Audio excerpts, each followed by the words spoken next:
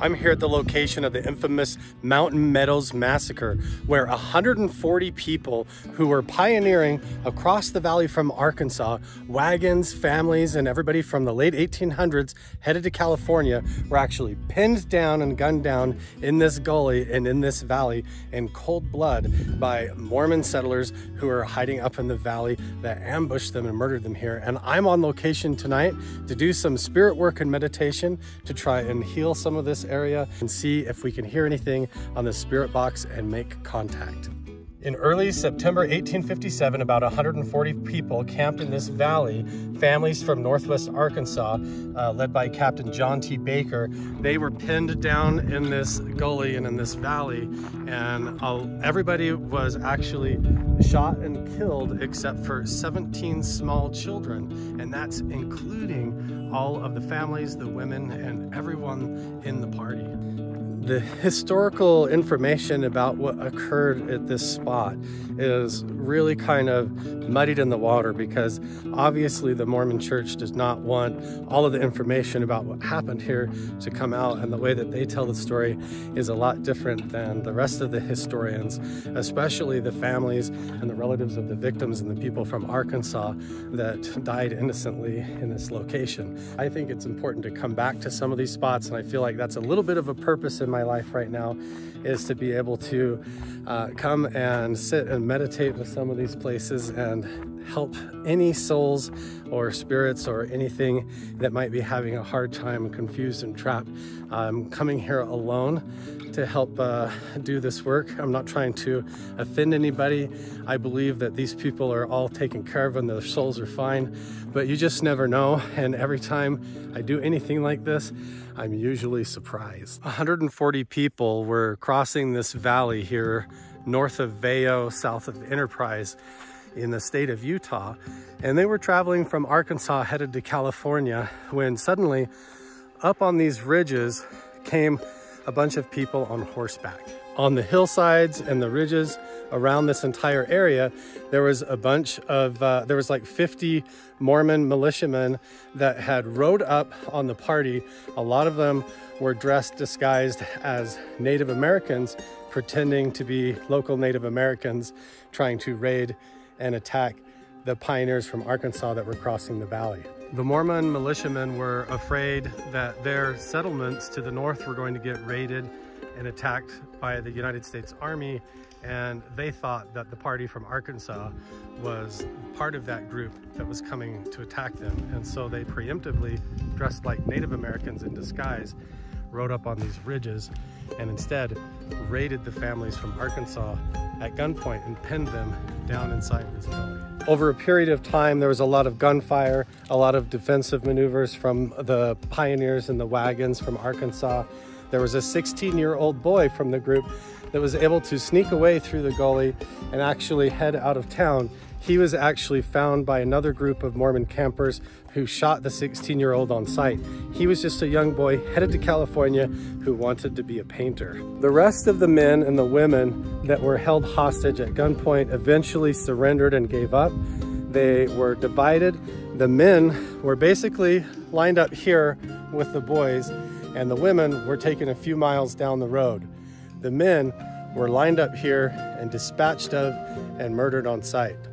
The rest of the women and many of the small children were taken a few miles down the trail this way, where we don't know what was done to them, but they were all killed as well. Even several years later, when they came back to the area in order to check on this region, they found bones, bodies, clothing, and debris from the incident still strewn all over the ground. And then this kind of ragtag monument was sort of piled together in a halfway attempt to sort of make a monument about what happened here. It's really tragic. Here, about 100 yards to the north of where that memorial site is, there was an execution of a man named John D. Lee, who was one of the ringleaders of the militiamen that caused this entire incident. And they don't really know what caused this entire incident, but on the day that he was brought back to this spot and shot by firing squad and executed, to the day that he died, he claimed that the entire militia was ordered to come and slaughter these people by the hand of Brigham Young himself. That's all speculative, but now we're gonna go back to the location of the memorial. We're gonna set up our ghost hunting equipment, our spirit detection equipment. We're going to get in the right mindset, say a small prayer, and see if we can make any kind of contact. Many of the victims are actually buried right here on site and are marked with simple graves around the circumference of this fenced-in area. But most of the people were actually unidentified, and a lot of the bodies were never recovered. I just feel like there's some unsettled energy every time I've come to this location about all of the tragedy, the lost people that were never recovered, the lies that were told that revolved around this, and just kind of the buried history that I want to try and sit here and see if we can discover anything about, discover what's going on here, if there's anything going on here still today, and if there's anything that we can do to help. In the midst of all that, a lot of people want scientific evidence, and so I've brought some equipment. I'm going to show you guys the gear that I have. Duracell little box lights. They have like a leg that pops out the back, and you just click the button on the back and they'll turn on like a decent area light. I have a tri-field meter, spirit box. We can pop this little antenna up on the back, and it's a radio scanner that scans through different radio frequencies, and we can talk to it, and somehow if there's any spirits or souls or energy sort of stuck in this area, a lot of times they can communicate through this little box. It seems like it's all kind of pseudoscience. Who knows if it's real or not, but it seems like they will answer through this box when you start to ask questions, and it's really fascinating. This night vision monocular, if we see any kind of orbs of light, anything in the sky, UFOs, any other paranormal activity out in the valley that seems unusual, we've got this night vision scope. We can check it out. This is a ghost pod, REM pod. What this does is anything that gets close to this, it sets the alarm off. So what we can do is set this like over here on the wall. If any kind of anomalous energy gets near to that, it will set that little alarm off, and we'll be able to know that there's like a disturbance in the force. Then along with that, I also have this little DVC digital video camera, films in 4K, made by some little off-brand Zohulu, and it films in infrared night vision. And so we're gonna be using that a little bit more because we're losing our daylight. I'm all set up here to do the investigation, and just like usual, in these spots where there is interesting things that have occurred, I'm getting equipment difficulties. So here is my night vision camera, and you can see it's actually working just fine. But the problem is when I go to hit record, check it out. It's giving me a SD card error. And it doesn't matter which SD card I put in this camera, it's giving me this error. Every time I try to use this night vision camera in any kind of an interesting location, this kind of stuff occurs. Either the batteries go completely dead or the SD cards just won't work. Maybe this is just like a faulty piece of equipment, but I tested it at home, and I literally just filmed a test clip of the dog a little bit ago before I left the house, and I filmed a test clip here just a second ago, and it was working fine. But as soon as I went to start, suddenly it doesn't work anymore. This is becoming a common thing, you guys, where the equipment just does not work. It's failing, and then the spirit box happens to pick up a bunch of activity. So we're back to the black light again, sitting out here. The monument is right there behind me.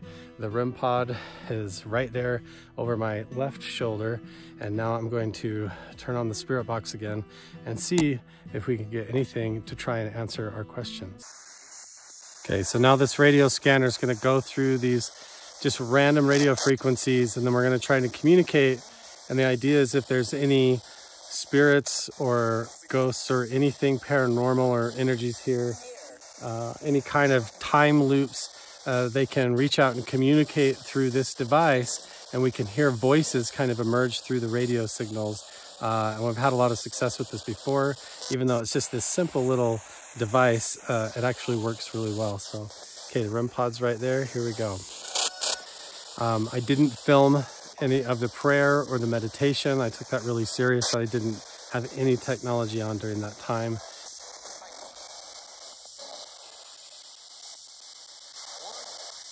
If there's anyone here that was a victim or a lost soul of the tragedy that happened here in the late 1800s from Arkansas, you can use this box to communicate with me tonight, or you can appear on camera, or you can touch this antenna behind me and let us know that you're here. If you're here, please tell us your name.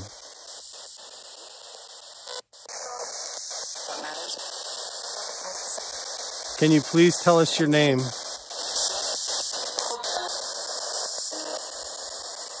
Sounded like Rhonda.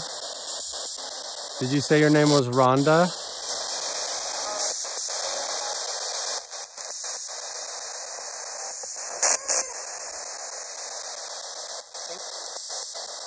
Can you please tell me your name if you're here and want to communicate with me through this box?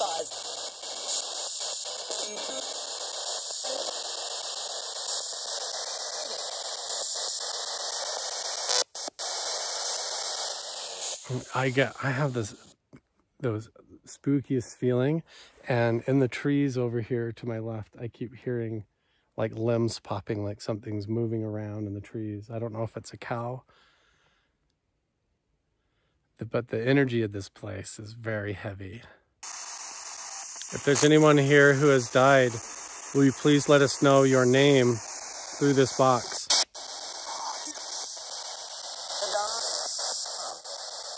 I swear I heard Rhonda again.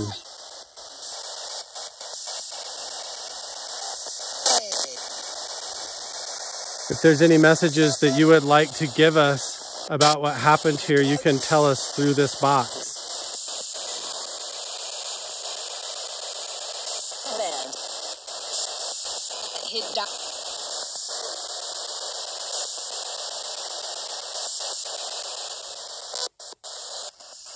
It sounded like I heard the word hidden or hinder or something like that. I just felt the energy shift in this area like crazy. It just got very, very cold. I haven't seen a headstone that says Rhonda, but out of all of the victims here, most of them weren't even found. Okay, so this is interesting.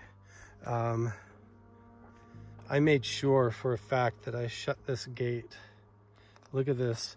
It's like spring, like this. It's a metal gate. It's very heavy. It's super heavy. And you have to lift this, go like this. And I latched it like that before I started the investigation. So we walk over here right now.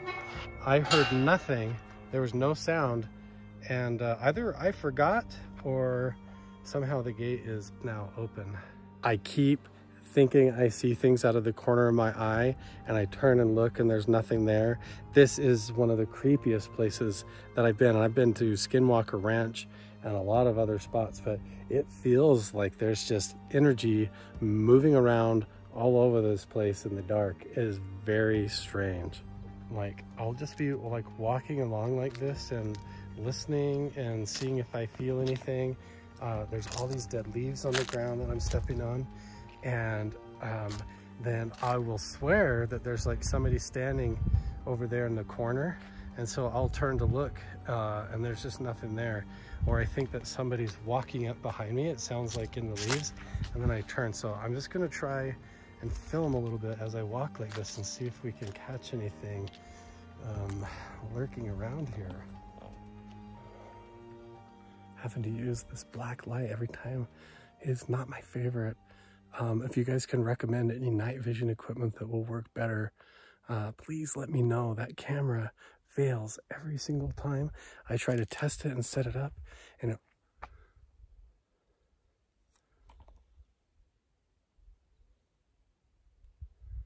I mean, there's just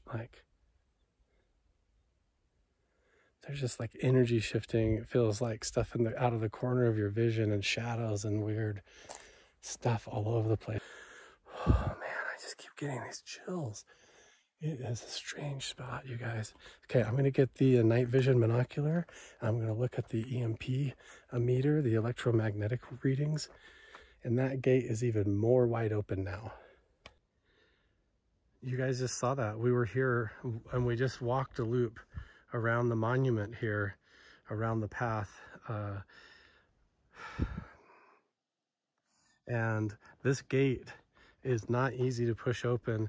It was probably closed to about right here, and now it's almost pushed all the way open. So I'm going to shut it all the way and then come back and check it again. If there's anyone here that would like to let us know of your presence, I noticed that you opened the gate. I don't think that was me. Feel free to open the gate again and let me know. That was really cool. Hello?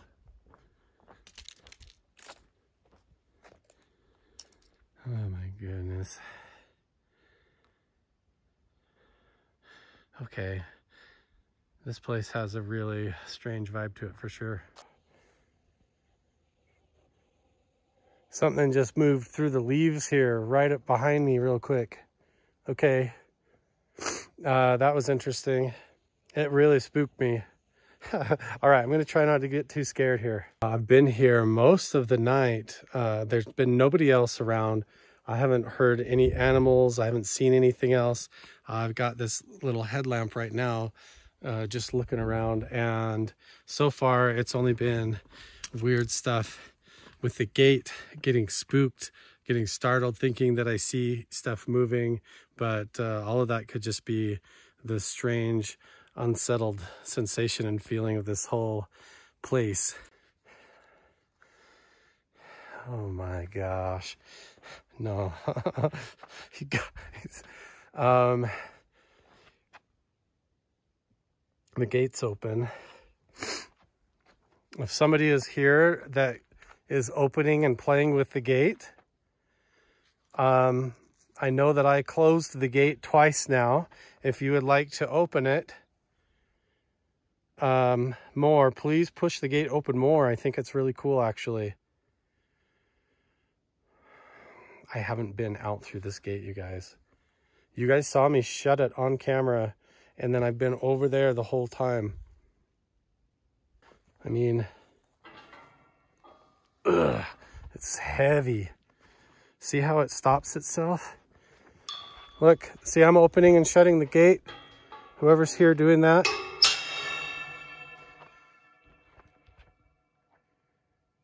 How do I not hear that? Listen to how loud this is. Ready? It's like not even easy to unhinge here. See? And then it's sitting like this. That doesn't make any sense, guys.